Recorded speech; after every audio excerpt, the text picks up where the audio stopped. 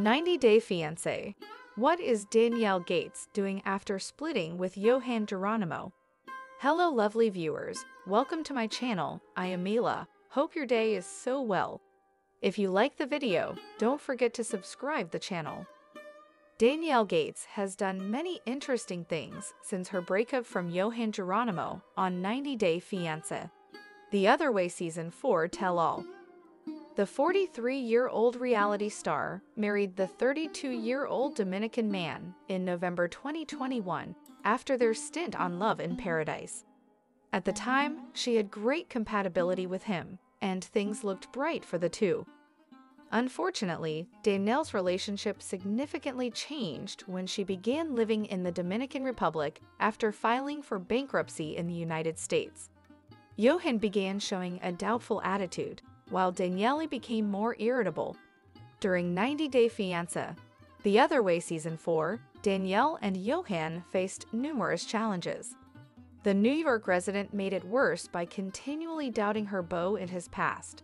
At one point, Daniele even showed distaste for Yohan's work.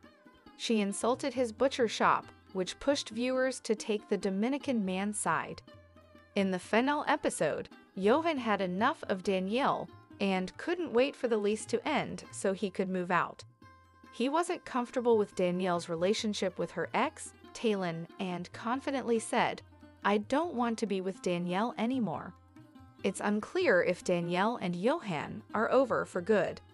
However, the 90-Day Fiance franchise alum has done a lot over the last few months.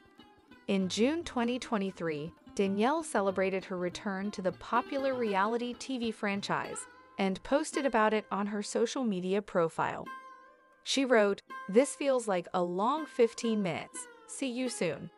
Danielle posted her announcement while making fun of the critics who told her that her 15 minutes of fame were over and believed she wouldn't get another shot on TV again.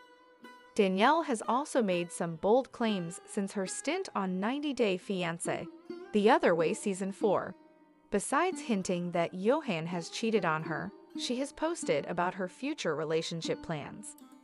In the summer of 2023, via TV season spoilers, Danielle stated that she may be interested in dating women after her husband.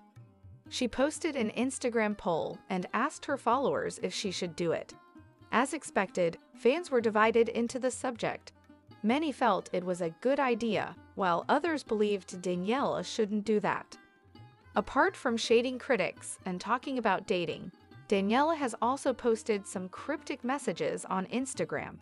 A few weeks ago, she shared a long message about forgiveness.